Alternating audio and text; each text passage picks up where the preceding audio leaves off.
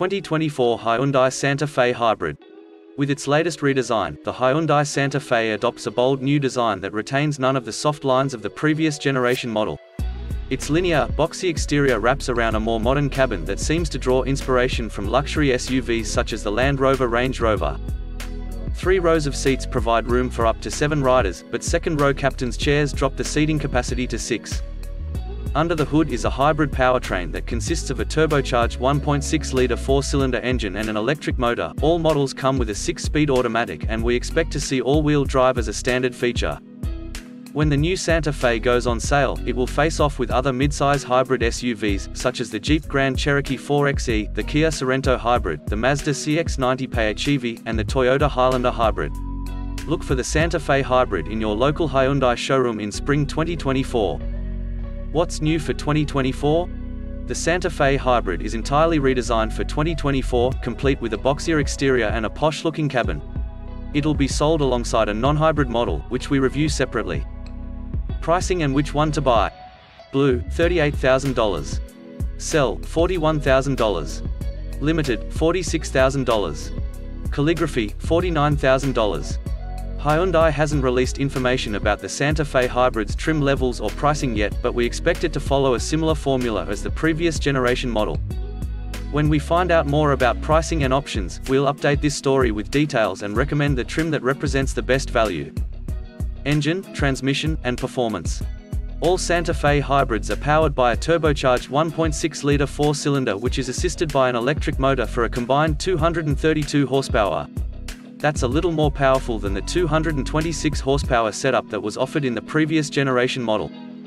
When we tested that version back in 2021, it sauntered to 60 miles per hour in a decent 7.5 seconds. All models come with a 6-speed automatic transmission, and all-wheel drive is likely to be standard on the hybrid, even if the non-hybrid Santa Fe comes with either front or all-wheel drive setups. When we get a chance, we'll test the new version and we'll update this story with driving impressions and test results. Fuel economy and real-world MPG. The EPA hasn't released fuel economy estimates for the Santa Fe Hybrid just yet, but given that it runs a similar hybrid powertrain as the previous generation model, we expect to see similar results. The 2023 Santa Fe Hybrid was rated at 36 mpg city and 31 mpg highway. For more information about the Santa Fe Hybrid's fuel economy, visit the EPA's website. Interior, comfort, and cargo. Influence for the Santa Fe Hybrid's interior is clearly coming from Range Rover, with an upscale design with modern tech integrated throughout. The Santa Fe Hybrid offers 3 rows of seats, with optional captain's chairs for the second row. Those second-row seats can also be had with a power reclining feature. Hyundai has used eco-friendly materials throughout the Santa Fe Hybrid's cabin, including sustainable leather upholstery that's been carefully processed to reduce its impact on the environment. Infotainment and connectivity. A 12.3-inch digital gauge cluster shares a curved panel with the touchscreen infotainment system on the Santa Fe Hybrid's dashboard. Wireless Apple CarPlay and Android Auto are standard on every model. A separate 6.6-inch touchscreen provides access to the climate controls. 2 wireless smartphone charging pads and various USB-C ports dot the interior, and Hyundai has even integrated an available UVC sterilization tray to help kill germs on passengers' phones, wallets, and other smaller items. Safety and driver assistance features. All Santa Fe models will come standard with a host of driver assistance features, but more advanced tech, including an adaptive cruise control system with a lane centering feature, may be optional.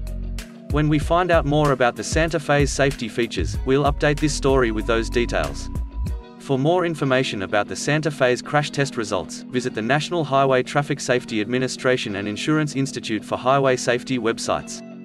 Key safety features include standard automated emergency braking with pedestrian detection, standard lane departure warning with lane keeping assist, available adaptive cruise control with a lane centering feature, warranty and maintenance coverage.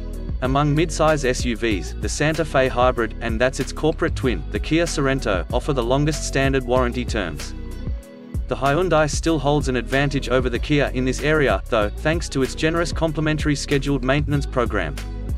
Limited warranty covers 5 years or 60,000 miles. Powertrain warranty covers 10 years or 100,000 miles. Complimentary maintenance is covered for 3 years or 36,000 miles.